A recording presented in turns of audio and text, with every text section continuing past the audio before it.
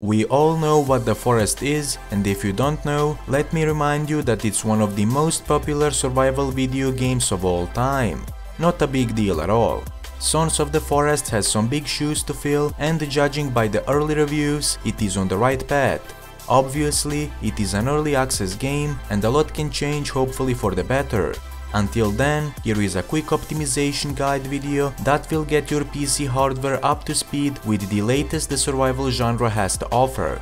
This is not a typical benchmark video that will show you what it's like to play the game on certain hardware. This is a video that will show you what it's like to improve the performance of the game on certain hardware.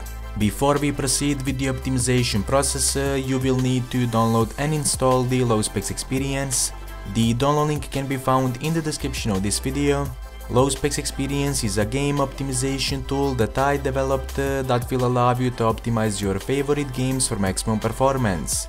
So first of all, start the installation process for the Low Specs Experience.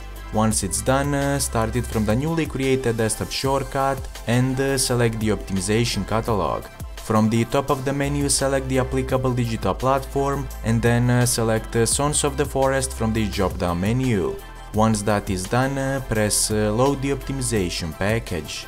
Low Specs Experience will now automatically check if the game version currently installed is supported by this optimization. If it is, press OK and the optimization control panel will load. When the optimization control panel loads, simply select the optimization presets and the resolution you would like to render your game at. This is something you will need to experiment on your own in order to see what works for the system the best. Once you decide which optimization presets and resolution you are going to use, press the Execute Optimization button and then start your game. Also, if you are not satisfied with what you see, you can always restore your game to default settings by choosing the Restore Default option. That's all from me for now. If you like what I do, please be sure to like the video and subscribe for more similar content.